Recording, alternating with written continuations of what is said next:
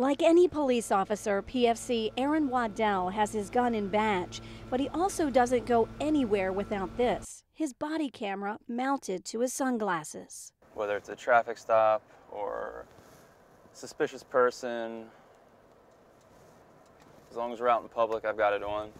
Waddell is among the 18 officers with the Laurel Police Department who are equipped with the cameras to record their interactions with the public. I only see it as benefiting the officers. The only reason it's going to hurt you is if you do something you shouldn't, and if you do something you shouldn't, then you've got to deal with the consequences of that.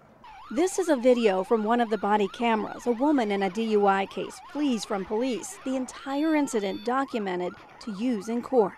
From what I understand, there was a complaint afterwards, and there was a complaint that the officers had assaulted her, the female that fled.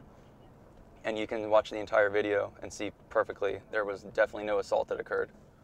Chief Rich McLaughlin says these cameras are key to showing what's really happening during a call, and that oftentimes officers can be exonerated based on the video.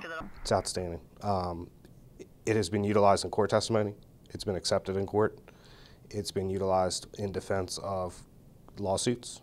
It has minimized the amount of use of force complaints. The lightweight cameras are attached to glasses with a magnet. Officers turn them on whenever they have contact with the public.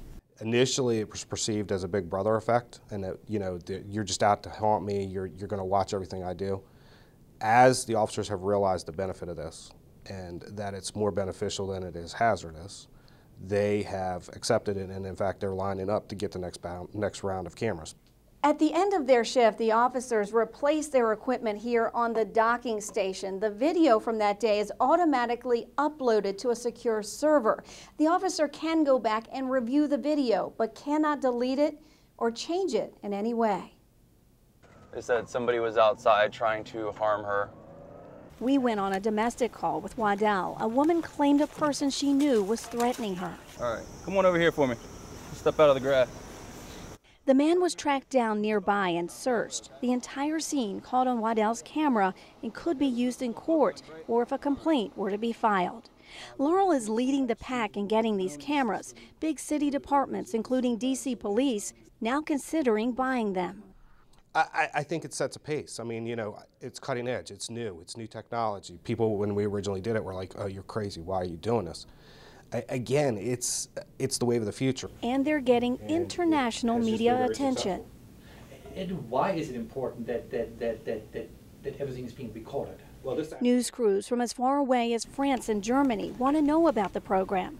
The chief says having body cameras would have made a huge difference in Ferguson, where the shooting of an unarmed teen sparked days of riots, looting, and protests.